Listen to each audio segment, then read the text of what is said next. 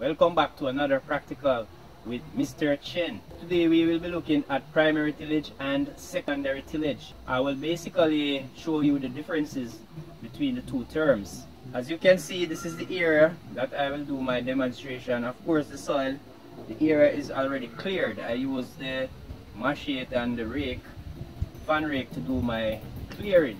Now I'm going to demonstrate to you primary and secondary tillage. Before I go into the demonstration, I want you to know that the purpose of doing primary and secondary tillage is that we want to break our soil loose as possible in order to help plant roots to get enough air, drainage of water, enough nutrients by exposing the surface area of the soil. Those are the reasons why we do secondary tillage. So in other words, tillage is ploughing the soil, which is the breaking of soil particles into smaller particles or pieces.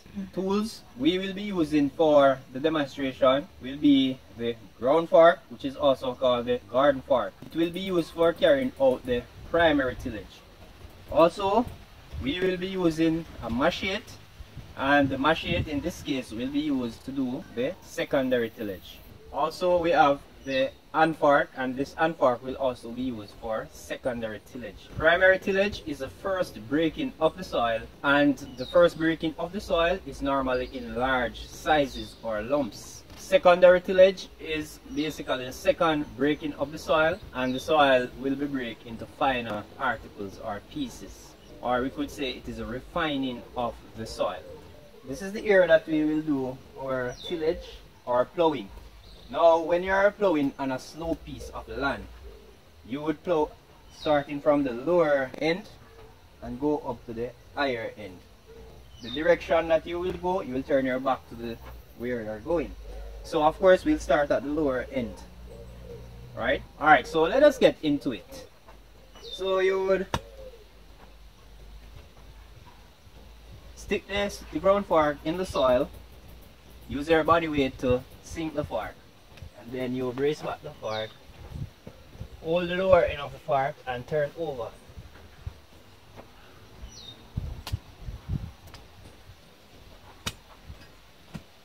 You have to be careful of your back. So when you lose the soil, you hold the lower end of the fork to help you turn over the soil. So of course I will continue to plough until it's finished, then we will continue the demonstration. Okay, so here we are, completed the primary tillage, which is the first breaking of the soil. Now, as you can see, the soil, it is in large lumps. Now, you don't want your soil to be like this if you're going to plant seedlings or crops. The reason is that you want your crops to take up as much nutrients and water, and you don't want too much air in the soil. So in order to increase the surface area of each soil particle, you would refine the soil particle as much as possible. So when the surface area is exposed for each particle, what will happen is that the plant roots can absorb more nutrients from those soil particles and water.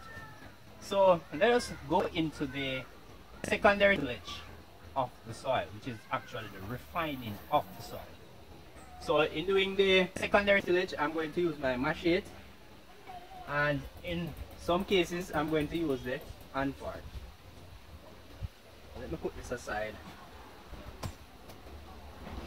So if you're going to do a large area plan and you wish to use more complex machines, then you could consider ploughs.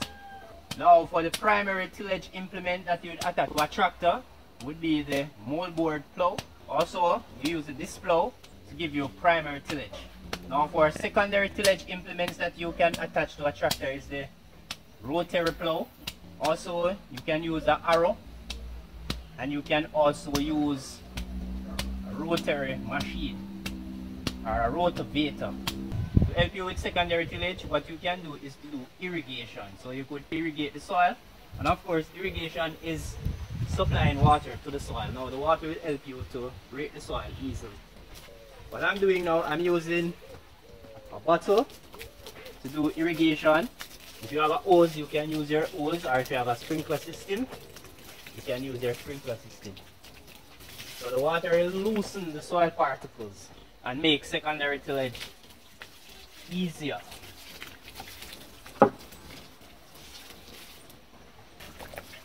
While you're doing your secondary tillage, you remove all the particles that you don't want, all materials that you don't want in the plough area. So remove plant roots, anything we don't want, stone, any objects that we don't want. So water will help with secondary tillage. So as you can see, we have large lumps that are very hard, so this is a sign of clay soil.